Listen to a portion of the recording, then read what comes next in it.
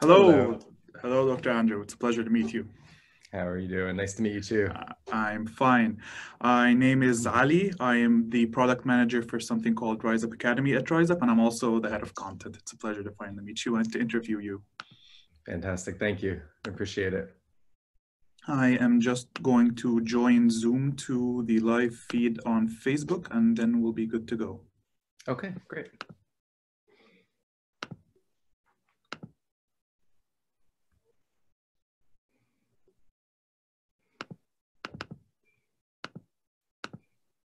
I like the painting that you have in the background.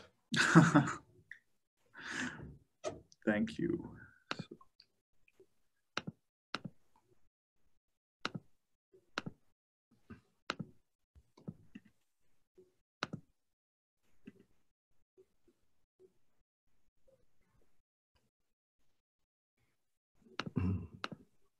Okay, more live on Facebook.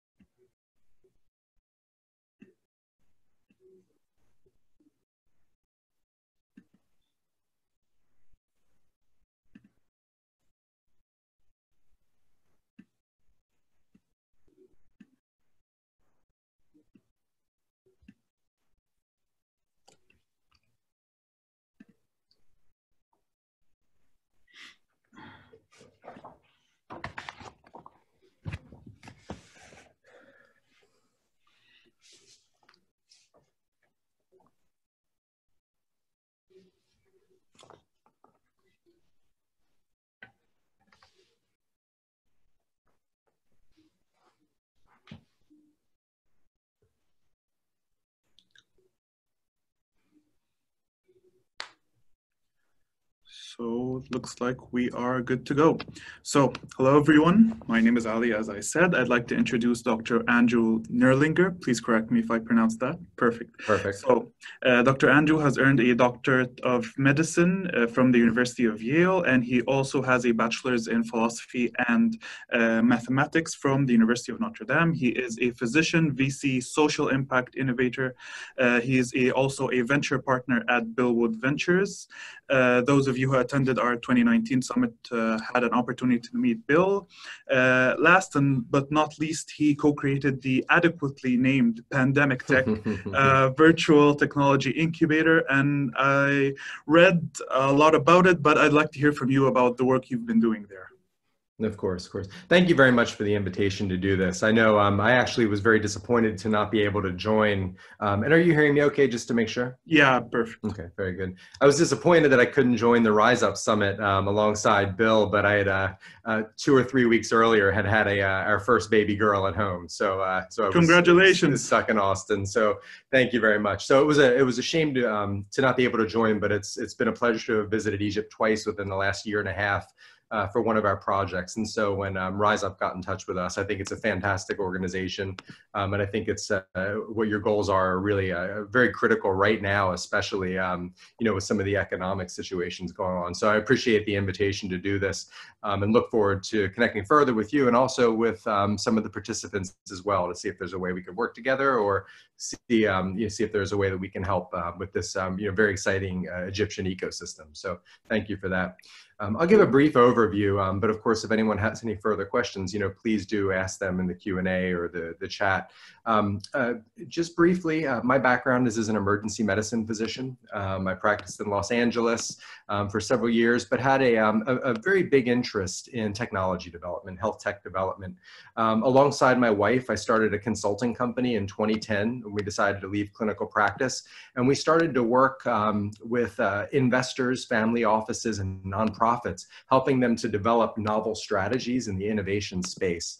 Our interests diverged a little bit. My wife started to work with healthcare technology startups directly, and she currently is the director of healthcare at Austin Technology Incubator, which is the incubator of the University of Texas at Austin. And then I started working more in the venture capital investing side of things.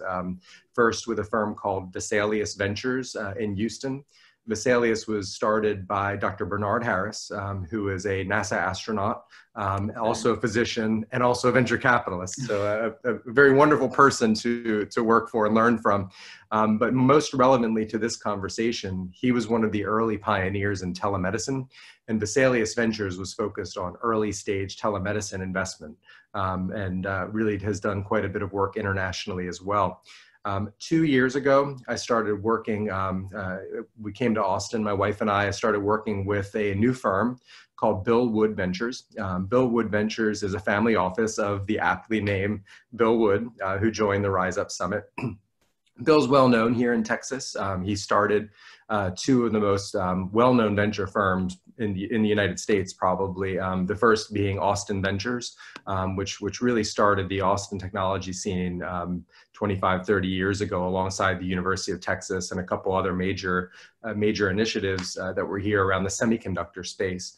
And then he also started a firm currently known as Silverton Partners, which is currently the most active investor in Austin in the early stage space. So Bill, several years ago, started his own family office to continue acting and investing like a venture firm in early stage investments. And so I've been working with him for the last couple of years as he's built out his family office.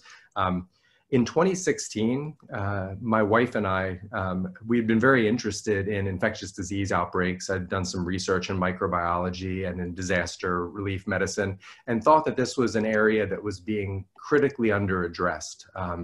We noticed that mostly people assumed that the risk of infectious disease outbreak was the responsibility of governments and was the responsibility of nonprofits to handle. And while they do a great job doing that, we thought there was a really significant disconnect with the technology community. We noticed that most acutely when we would travel internationally. And really the idea for this project came from a visit to Ethiopia. We were attending a conference at the African Union and got to meet some local African innovators who had really fantastic ideas that were locally driven ideas to solve problems in their own local communities.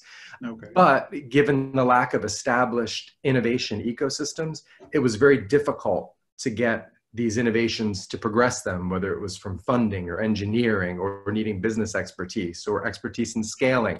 There were so many things that were missing. And so we started Pandemic Tech as an effort to bridge that gap between the technology community and what now is being called the global health security community. And now this is a very small group that is now very much in the news, and all of the, all the people that you see on the news reports there. It's fun to have met them over the last couple of years within this small community. So the purpose of Pandemic Tech was really to bring resources and networks to bear. It's a very narrowly focused virtual incubator. And so we work with early stage innovators from around the world on helping to implement their projects that incorporate innovation, solving global health security problems. Now, our approach had been to focus on raising awareness of the importance of this issue, but that's changed very dramatically over the last couple months. Okay. We no longer need to raise awareness of the issue. I think people get it, especially here in the United States. Our government just passed a $2 trillion economic package, and so we look and look back a little bit and think, it's amazing what an impact that was, and now I think there won't be a lot of trouble talking about the importance of this issue. And so what we've really been focused on doing is continuing to identify these very promising innovators from around the world who we can bring in to build our network. We're creating our own virtual ecosystem. In order to accelerate that process, we had it in the works for several months, but announced it in February, our new Pandemic Tech Innovation Fellowship 2020. Which is, and maybe you can share a link, or I can share a link in the Q&A shortly. But it's our $100,000 Global Health Security Innovation Challenge. And we're using that as a platform to kind of help continue to grow our community. And so this is what we're doing. I'll mention briefly two of our projects, given the relevance to Rise Up. One of them is we're very involved with the World Health Organization. We work closely with the Africa Regional Office. We've also done some advising to the Health Emergencies Program around how the private sector can get more involved in innovation programs and in global health security. And so, for example, we were very happy to have participated and judged WHO Afro, which of course Egypt is not part of the Africa region, but they do kind of, there's a significant overlap. We were very excited to judge the hackathon that they focused on with coronavirus solutions. And so things like that, I think, are really important to raise awareness in local innovation communities about how important that is. I think it would be great to see something like that happen in Egypt. And then the second thing, for actually several years, we've been working together with a couple partners in Cairo and in Mexico, actually, for a biosafety and biosecurity focused training program. And this is what brought us to Cairo the last 2 times, where we got to really get exposed to Egypt's ecosystem. What we were doing is we helped to sponsor and then further organize a partnership that had grown between Cairo University and Mexico's Ministry of Health. Where there's one of our partners, one of our senior advisors is named Luis Ochoa Carrera. He's one of the world's experts in biosafety training. And so we brought him to Egypt, and he's put on several training seminars with Cairo University, in different parts of Cairo University. And so that's been a really incredible experience. And we were due to be over there in April. Unfortunately, we've had to postpone that, and we're talking about making it virtual. But the final thing I'll say before moving on is while we were over there, we had the incredible opportunity to get acquainted with some of the folks who are prominent in the ecosystem in Egypt. We got to visit the Greek campus. We got to meet people from AUC and got to see really what a promising and exciting entrepreneurship ecosystem Egypt is building. And I think it's really has the opportunity to stand as a benchmark in Africa as a whole. And so that's what my excitement from meeting you at Rise Up and doing whatever we can to help the growth of the ecosystem in Egypt is really focused on the enormous potential that you have to be kind of leaders in the region and also globally. So I'll stop there and we can move on. That's definitely interesting. I really noticed how you connected different points, sort of creating a global ecosystem instead of having multiple localized ecosystems. And that sort of brings me to my very first question. Are you seeing enough sort of global collaboration on issues such as the coronavirus or any other pandemic? Is there enough global collaboration going on? Because we're hearing a lot of sort of independent studies coming out of various different nations, but there's no sort of one force dedicated to going at this. Mm-hmm. I think the answer is no. There hasn't been enough global collaboration. I do think I want to be very complimentary of the World Health Organization, because they have been a leader in some of the collaborations. They recently launched a platform where people could work together on some of the trials of the different therapeutics that people can use for COVID. They've launched some great knowledge platforms, and I think that they've done a really good job of trying to get people to cooperate. Where we haven't seen that as much as in some of the relief efforts. I think that there's been a very inward focused look, and each country is kind of taking their own approach to how they're dealing with that. I can understand the need to do that if you're a government and your first obligation is to your citizens. I understand some of the political issues involved. Where I do think the opportunity to collaborate across borders, however, is very much within the private sector. And this is where I think the private sector can very much lead on this issue, because it really has defined international cooperation and collaboration. Within that, the tech sector is, again, a perfect example. The big tech titans all have offices in Egypt, and I know that they're very well interconnected. And so I think that even at the startup level, there's opportunities to work together. What I think that collaboration should focus on is very much on local implementation of solutions, because I think that's probably the thing that's not being the most paid attention to as far as rollout of technology, is that last mile delivery of technology.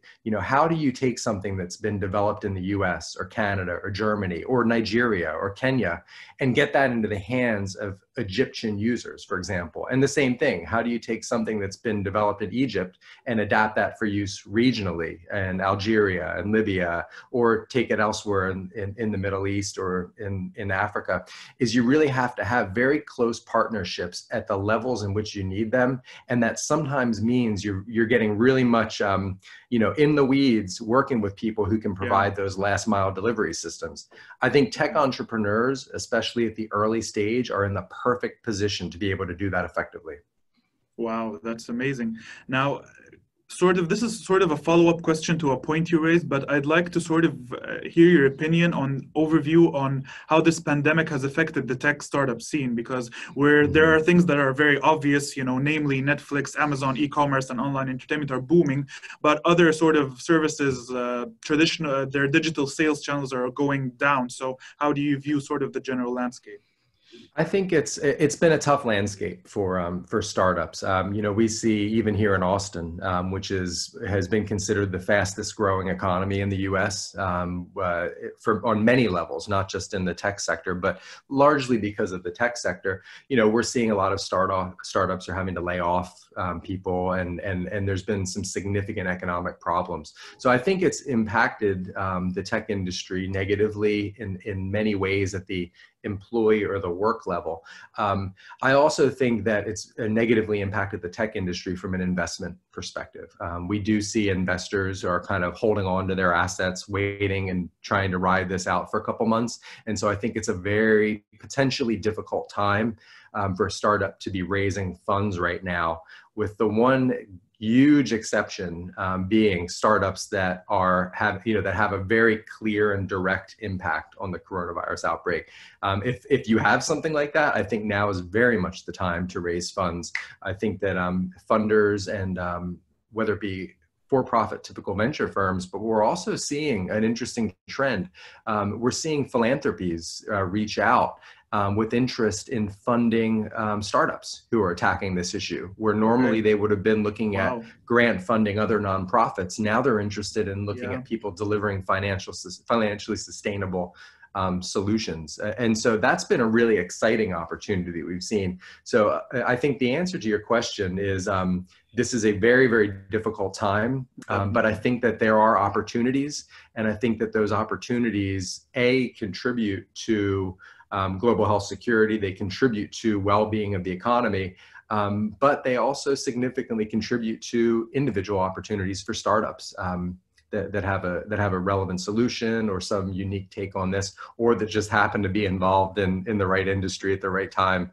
I think I read that the founder of Zoom, his net worth has grown $4 billion over the last several months. So I think he was clearly in the right place at the right time. Kind of at a local level, though, in Egypt, I think that it's very hard to predict what's going to happen. I think that there are a lot of questions about geographical distribution of coronavirus. However, I think it would be very wise to be prepared for this to be a bigger problem in Egypt over the next couple of months. And I think that the WHO has very loudly sounded the alarm about the risk of this, spreading to areas where maybe it's not so widespread now. And so I think that it's wise for companies to assume the worst in this situation and prepare for it. And if there is some kind of a good solution that you think would be relevant, a company would be relevant, then this is the time to turn it into an actual usable solution. If it doesn't take shape and God willing, the coronavirus does not come very badly to Egypt, then I think there's still an opportunity for people who have been diligent in developing this technology to be able to then move forward and say, this was a very bad situation. This could happen to Egypt in the future. This is an opportunity for me to launch a product that could still generate interest in preventing a future pandemic or outbreak in Egypt.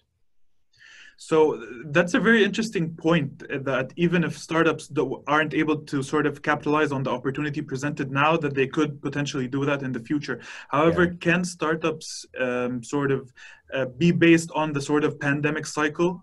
like because you have very low interest in some periods and then very rapid interest in others. Yeah, I think that's a great point. And this is one of the things we're wondering very much is if the interest is going to remain. This has been like nothing that we've seen since the 1918 influenza pandemic. And, coronavirus is the first non-influenza pandemic in modern times as well. So no one really knows how this is going to play out. This could be back again next year, for all we know.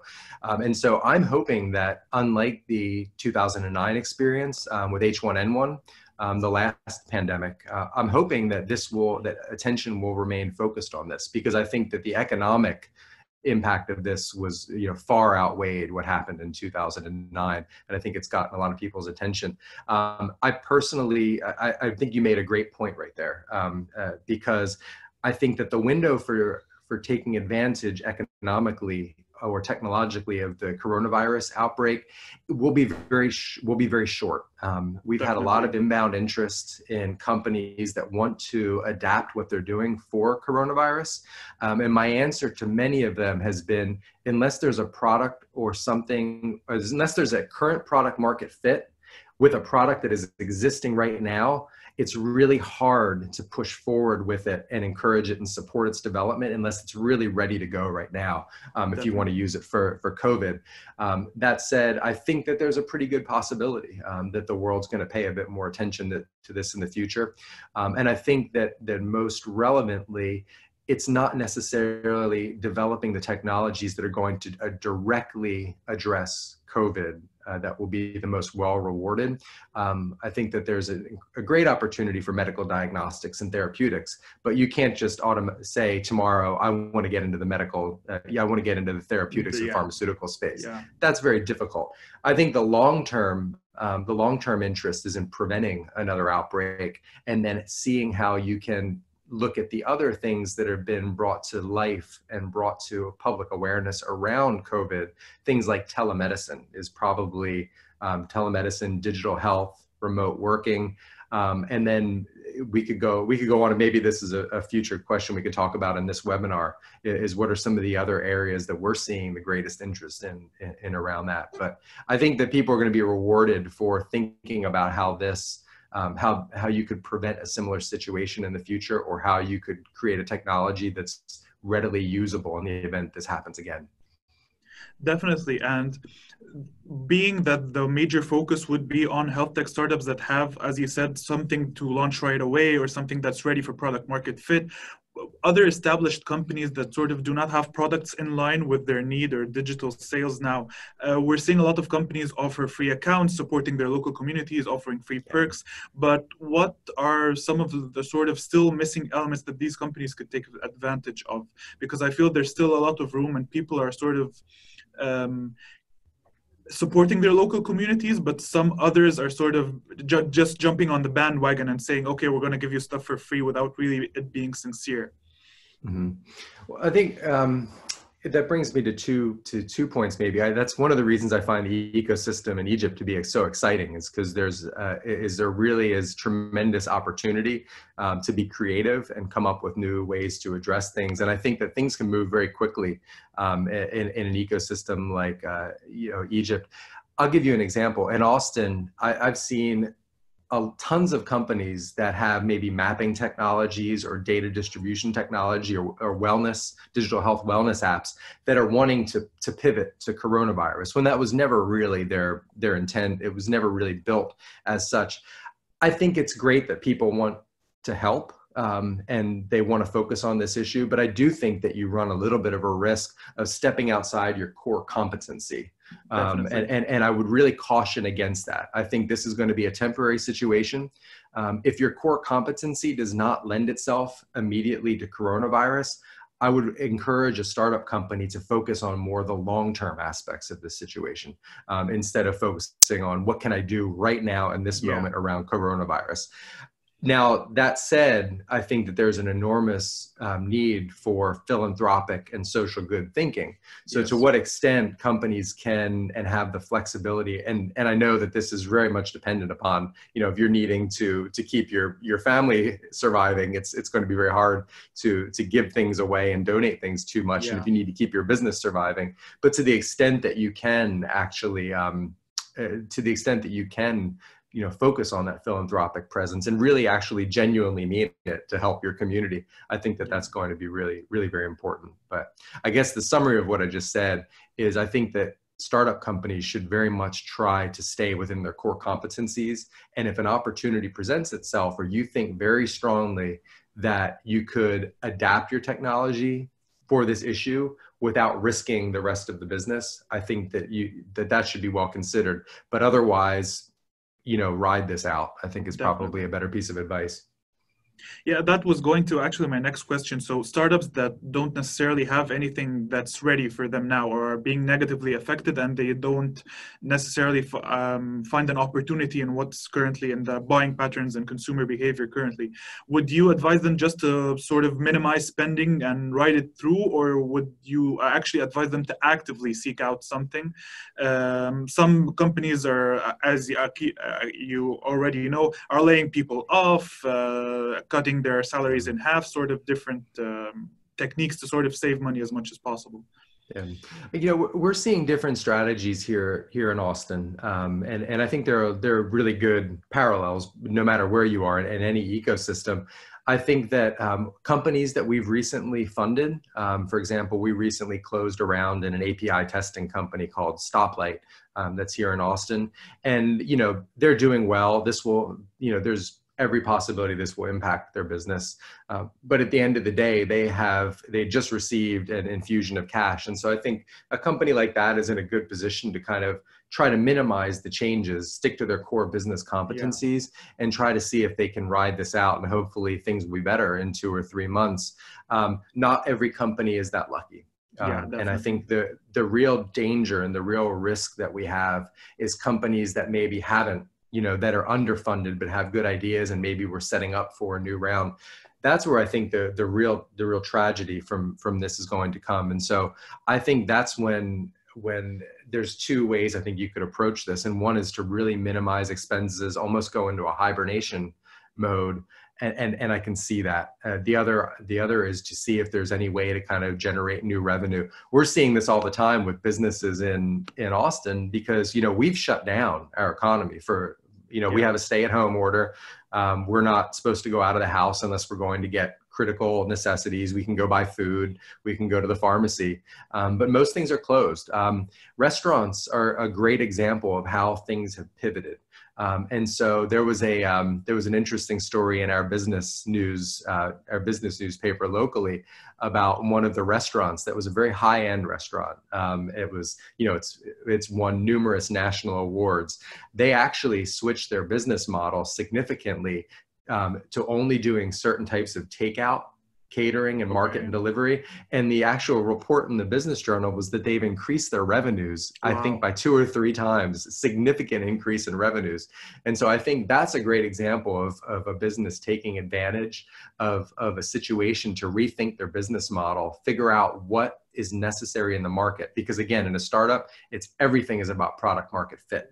And that is the number one most important thing. And so, so I think that that's kind of a good example of what's happening here locally. How this translates to Egypt, I think, will be very interesting, because it doesn't change the fact that Egypt has an enormous market. People will still have necessities. I think that it's very important for startups to think very hard about how their existing model is for product market fit, and how they might be able to change it and adapt it for a changing market. Not just the changing market because of coronavirus, but how that market's going to change for the long term, with likely more people, if they can do that, working from home, with probably people staying a little bit more separate, and other things becoming a little bit more important than maybe before. Health at the forefront of people's mind, I think, is an important thing. That's good. Do you want me to tackle some of the questions on the list, or do you think we're going to talk about them at the end? I think we have, yeah, we're going to cover all of them at the end because we're also going to take questions from Facebook. So my next question would be actually a point you just raised. Since health is being at the forefront, are investors looking more at the health tech sector as a result of COVID-19? Are they having more faith? Okay, definitely. Yeah, no, I think at every level, one of the most exciting things for pandemic tech is, we've had a very big month, as you can imagine. There have been very few people and very few groups that have been focused on this for even a couple years. So those of us who've been around in the industry are frequently contacted to talk about this and think about how this is going to shape our economy and our reality. I think our focus on the venture side of things and on startups in this space, especially internationally, is a bit unusual. And so that's why I've been very focused on that particular issue. I think that what we've seen, and this has been very exciting, is we had an interesting article in Crunchbase News, and I don't know if Crunchbase is in Egypt, but it's a popular tech journal. Yeah, it's very well known. And so we had an article in Crunchbase, and it had a ton of people reach out to us, probably 30 companies wanting advice and guidance on how to adapt their technology to coronavirus. And this is from pharmaceutical, therapeutics, digital health, artificial intelligence and machine learning, big data processing, telemedicine, literally every sector. And so we've really looked at those, but the really exciting thing has been the reach out from the funding side. We've had major philanthropies contact us, interested not just in grant funding, but also in funding early stage startups dealing with this issue. We've had venture firms coming to us talking and asking, hey, are you seeing anything interesting that we should be investing in? Can we look at your portfolio of companies? We think this is a big issue. We want to put more funds into this. And then the kind of the other interesting thing is our talking with other people who have not ever really touched this ecosystem. We're looking at academic partners. It's, there's been just enormous interest. So yes, I think this is a really important moment for the health tech industry, because I think it's going to very much broaden the types of investments that are made. I think it's going to get people much more interested in digital health. I think digital health and telemedicine, this is going to attract enormous amounts of attention, enormous amounts of investment in, and I think rightly so. I've been in the telemedicine space for, 10 years now, and this is the most interest I've ever seen. I was very excited also to see existing venture firms, wanting to get into the space. A couple of weeks ago, Khosla Ventures invested a couple $1 million into an early stage startup focused on coronavirus, and I think that is just fantastic. So my hope is that, obviously, I hope that the health tech startup community continues to receive more and more funding, because I think that that's very important, especially the digital health space. But I think also funding around this particular issue of global health security is going to very much increase. And I think that that's going to be very much independent of coronavirus. I think people are going to understand the importance in the long term of preventing something like this from happening again. Whether that interest lasts 2 years, 3 years, 10 years, 15 years, I think will be dictated by the outcome, what happens over the next several months. But I think that this is going to be at the forefront of people's minds for a long time. This is a great opportunity for Egypt. I've gotten to know, lots of people in Egypt, in the technology space, in the government space, in the academic space. And I think that, this will be a significant need at Egypt, moving forward. It already is a significant need, but I think, like in many countries, it wasn't always at the top of people's mind. Yeah. But I think when you have a country with as many people as densely populated as Cairo, and you can see what's happening in New York right now. This is an issue that is our issue here right now. It's our New York is essentially our ground zero, our focal point of the coronavirus outbreak right now. And I think that you can see parallels with Cairo, unfortunately, and you realize what a very damaging situation this could be. And I hope that things continue to not be not be too bad. I'm following the news in Egypt and reading some of the reports and some of the information on the number of cases. And so I'm hoping it continues to not be too bad.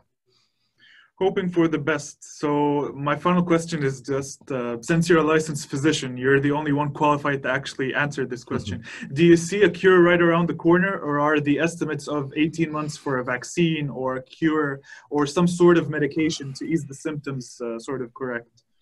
Yeah, no, I think that things are going very quickly. I've never seen pharmaceutical testing go this quickly. I think the WHO, again, deserves a lot of credit for their, for the platform they've launched to bring together people doing clinical trials.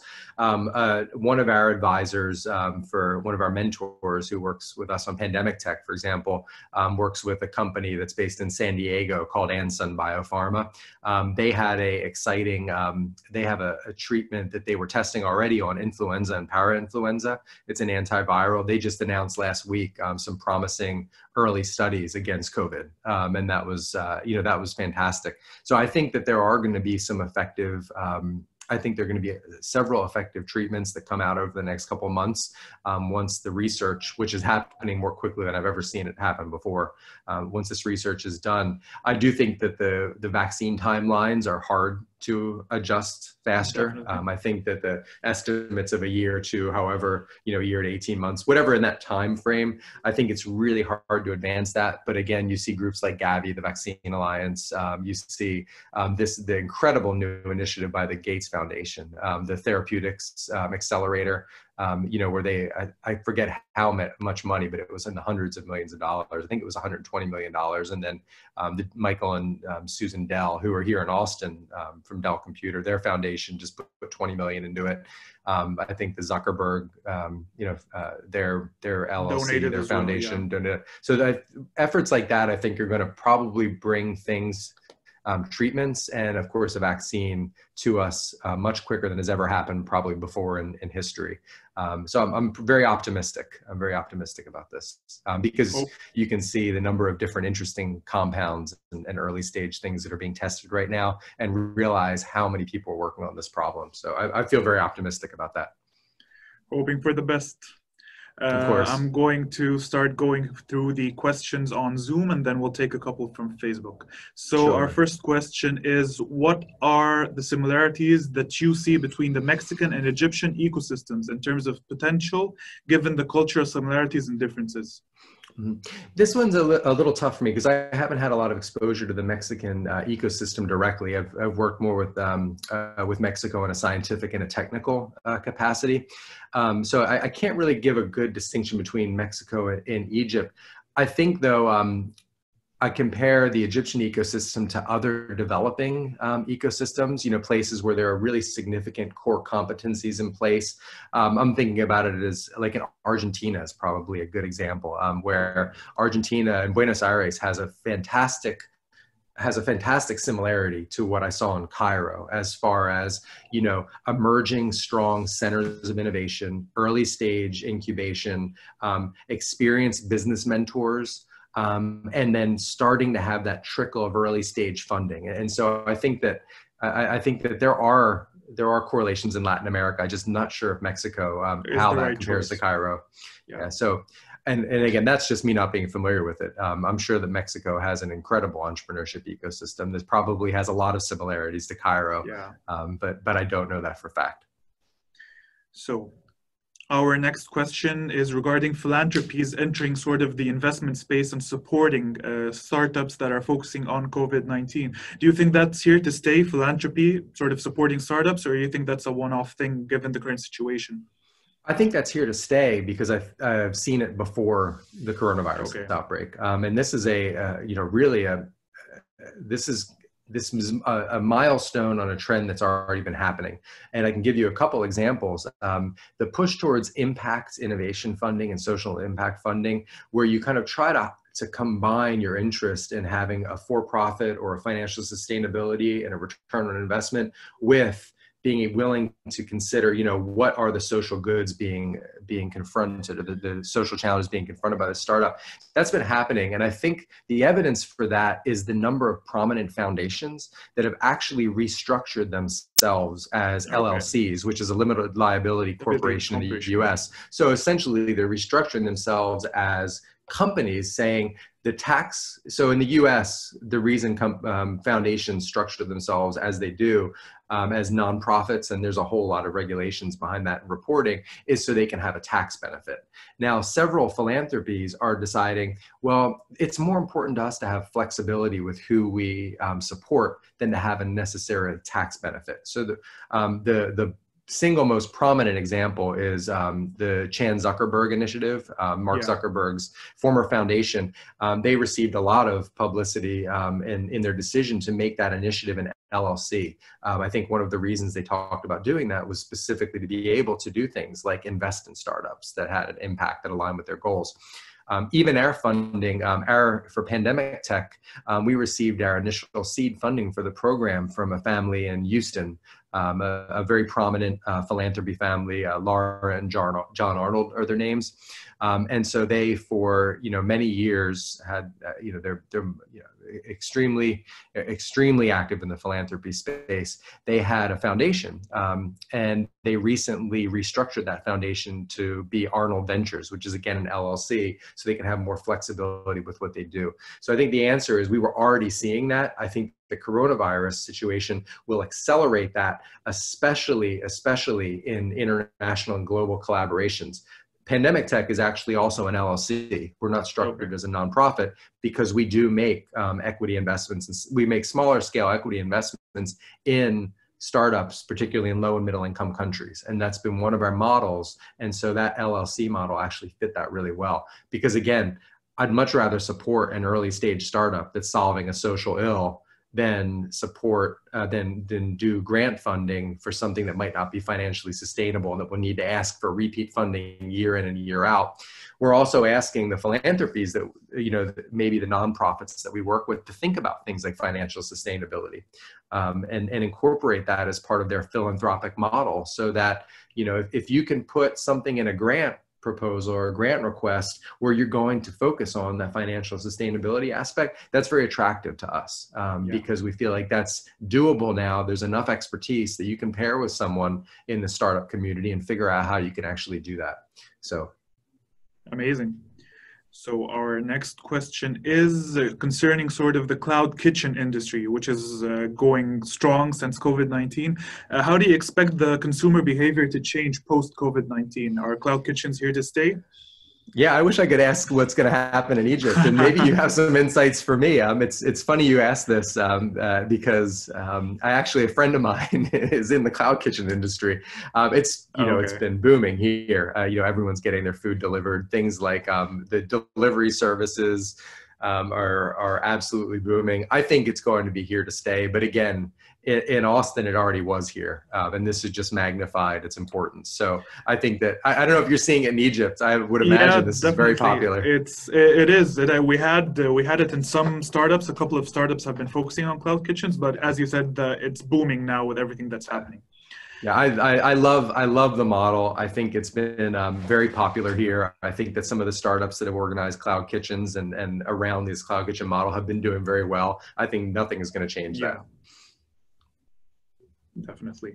Our final question on Zoom is, what is your investment criteria when looking at geographical targets and sort of the general criteria you look at as an investor? So I'll answer. There are two different answers to this. The first for Billwood Ventures, which is the pure venture capital work that I do. Our investment criteria is fairly restrictive. We typically make investments in the 3 million to 5 million size. We look primarily at software as a service, SaaS, enterprise software types of companies, but really across all industries. And we're especially now looking at things in the healthcare space where maybe that wasn't always a primary focus before, but we've done investments in oil and gas, other enterprise software. So that's kind of the main area. We prefer to lead rounds, and we do have actually a very strong geographical preference for companies that are here at either in Austin or in Texas. That's not to say we won't look at things elsewhere. And in fact, we had a really, we've done a lot of work with the city of Austin's partnership with Cairo. I don't know if the group of participants here are aware, but we actually have a sister city relationship between Austin and Cairo. And that was the origin of the connection with Rise Up, which has been very exciting. And we had the pleasure of hosting of hosting a group of about 15 Egyptian entrepreneurs that were here in Austin this last summer. And that was incredible. We organized a dinner. It was during Ramadan, so we organized an iftar dinner and got to hear about all the different startups. And many of them there was a mix of consumer startups and then kind of, I would say, like higher tech things. There were some exciting things in the healthcare space. There was a great AI company and another one that was focused on marketing software. And so we did not end up investing in any of them. None of them really, I think, fit the size we were looking at. But what we did do is we've stayed in touch with a couple of the companies because they had interest in getting their products into the US and maybe exploring what it would look like to have a landing place. And so that's where I'm really excited to see that relationship between Austin and Cairo, because for an Egyptian entrepreneur that wants to get plugged into the US market and get plugged into US ecosystems, that relationship is a great pathway to do that, because Austin is a fantastic destination for that. It's very easy to get plugged into the ecosystem here. It's much smaller and much more closely connected, I think, than a place like Boston or the Silicon Valley. And so now for pandemic tech, that's quite different. Pandemic tech, our investment criteria is very broad. And we do a mix of grant-based funding. So for our fellowship program, for example, that's going to be depending on who is receiving the fellowship or what company or what project is being proposed. That's a combination of grant funding or direct, equity funding. And we also have separate funds that we can use to make equity investments in companies that are solving problems in global health security. So that's much more broad. And if any of the participants, have any ideas or want to learn more about the fellowship, I don't know if there's a way that you can suggest that I share that link to the fellowship program. I think we'll definitely share it on RiseUp's page post webinar. Yeah. We'll definitely share it. Please do. Yeah, that would be fantastic, because I'd love to see, I would love to see more projects with Egypt. I think Egypt is in a position to be a leader in many spaces, and in global health security, I think is really one of those places where there's a lot of potential in Egypt. So our investment criteria is pretty broad, and it's really whatever we think will make the most impact with the funds that we have available. Great. That closes all our Zoom questions. I'm moving towards our Facebook questions, our Facebook audience. So our first question says, what do you think about EdTech or tech startups that focus on increasing reading, given the current situation?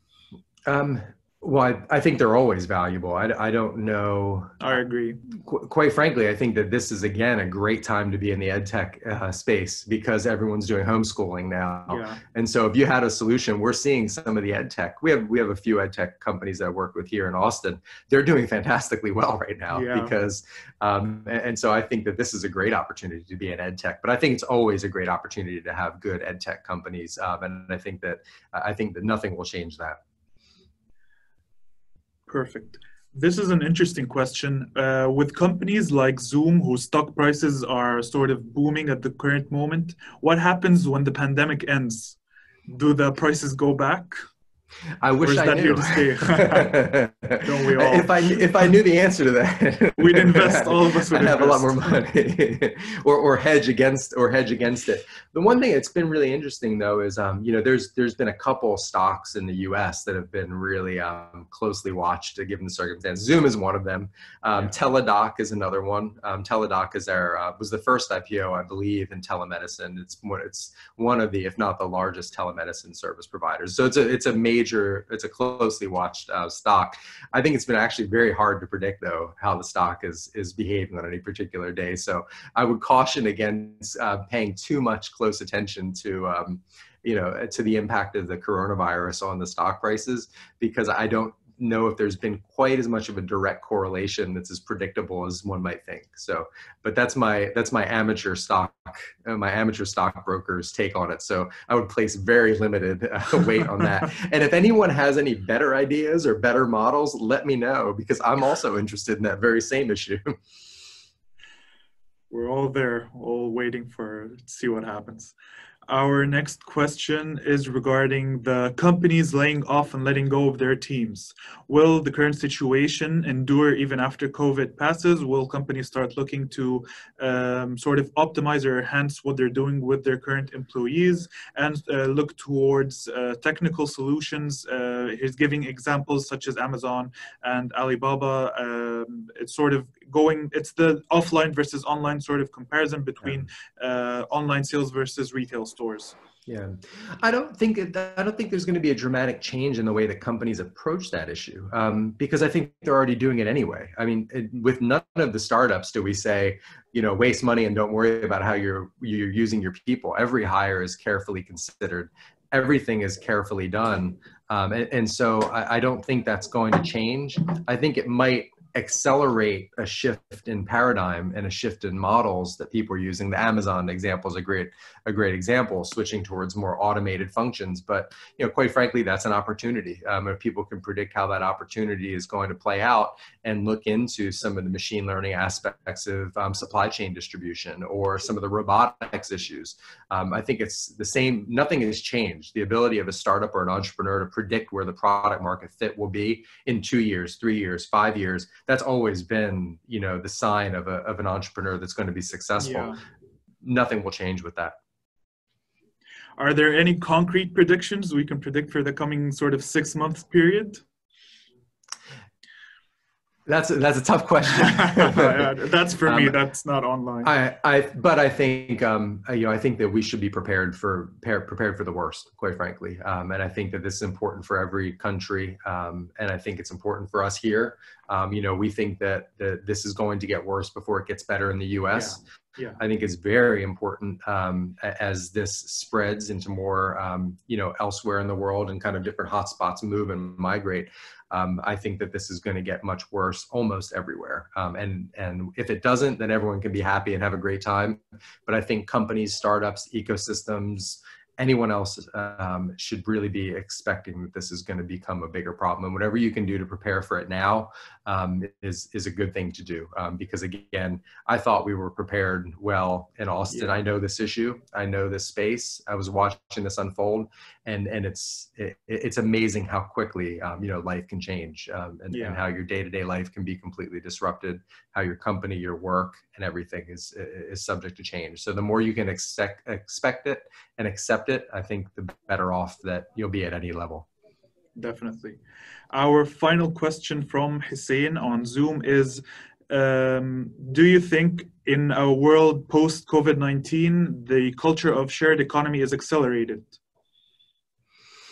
Wow, that's a very, very good question. Especially with some of the in-person, Uber being obviously the first thing that comes to mind. Is some of the things that have actually made direct contact a little bit more. I think things are going to return to normal with that. Again, whether it takes 6 months or a year, I think people are going to be moving towards that.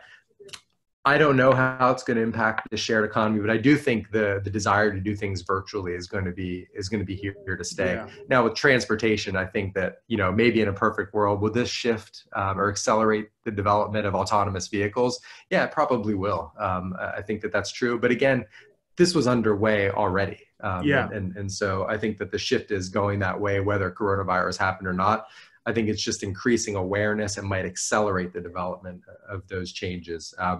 There's maybe one more thing that I might like to add to kind of the ecosystem that in Egypt, and would love to have follow-up from anyone after it, is really one of the most important things that the coronavirus outbreak has taught us is the importance of information, the importance of the availability of quality information, of information sharing, and being attuned to really good sources and really good places where you can have valid information on what's happening that's true, that's scientifically verified. Yeah. And so I would really, really encourage people to look at that space as a space that's going to be a significant growth place where growth can happen. Is the way that you're conveying information to people, I think, is going to be changing. And I think people's desire to have validated information is going to be accelerated by the coronavirus crisis. So I know that that's a very challenging topic in every country, but I think it's an issue that could be, really very worth having, because I think that when you can get verified things, one of the groups that we've had a long time collaboration with in the US is called ProMed. And they were actually one of the first, if not the first group outside of China to report these instances of the pneumonia that they were seeing in Wuhan in late 2019. And it's crowdsourced information on infectious disease outbreaks that actually then gets reviewed by trusted moderators who can then verify the source. And I've long thought ProMed was an incredibly valuable resource, and I still think it's now this has only magnified the importance of ProMed. There was a great Wired article on ProMed recently that was fantastic. So we're very excited to be working with them and helping support what they're doing. But I think they give a great example of the power of well-sourced, well-verified information and how that can impact what's happening at a global level. And so I think that, to me, is the most exciting area of technology development moving forward. Definitely. I think the main sort of, just off the top of my head, but I think the main sort of area that would affect in Egypt right away is sort of decrease the hysteria and fear and sort of general rhetoric the media has been going at, even if they don't intend to, but at a certain point it just causes that. So having sort of alternative source would definitely aid in that. Yeah. I'm looking for our final question from Facebook is, for an early stage startup, what are the major milestones you're looking at before you decide to invest? This is going to be our closing question. I think that's a great question. I think that this is one of those principles that is the same worldwide, no matter where we go, no matter any ecosystem. I think the single most important thing that we look at, I will say two most important things, and neither is more important than the other. The first one is product market fit. Always, always, always. Is there someone who wants to buy your product or use your product, and are you able to deliver something that the market is demanding right now? Or if it's not demanding right now, that when they see your product, they will decide it's something they cannot live without. And so product market fit is the single most important thing we look at. As a company matures, the way we evaluate that matures as well. So of course, if it's a brand new startup testing a theory or with a new product that has been tested, we want to see things like user experience. We want to see things like customer feedback or getting in the hands of pilot customers. As things grow and the company progresses, we want to see evidence of, actual recurring revenue and larger and larger, contract value and things like that. So more enterprise customers, people who can help a company grow at that exponential level that you really want to see. And so the second thing, of course, is the founding team. And there's no substitute for expertise and experience. And so that's really, these are issues 1A and 1B, is looking at who is the founding team, and really fundamentally, is this the right team to be tackling this product? And do we feel confident that the team is going to be able to both deliver the product that can have the product market fit, and then be open to the growth of the company? Are they people that we can work with? Are we people that, they can recognize maybe some deficiencies they'd have and be open to getting advice from other people, maybe not from us, other people. So these are kind of the issues, the two biggest issues that we look at, independent of any ecosystem, any geographic location, or realistically any industry or company. As you said, some rules are just universal across everything. Andrew, that was our closing question. We were very, very happy to have you. I myself gained a lot of insight into a lot of different industries. I'm sure Mahmoud will be in contact with you to get your feedback and hopefully plan something again in the future. Thank you again for your time. Thank you very much. I'm hoping to be back in Egypt whenever this is all over, and I definitely would appreciate you sharing some of the links that I talked about afterwards. Definitely, we will share that too. Definitely. So for everybody who's listening, we will be sharing Pandemic Tech's fellowship links and the link to Pandemic Tech itself on RiseUp's official Facebook page. Thank you guys very much for tuning in. Thank you, Andrew. Thank you.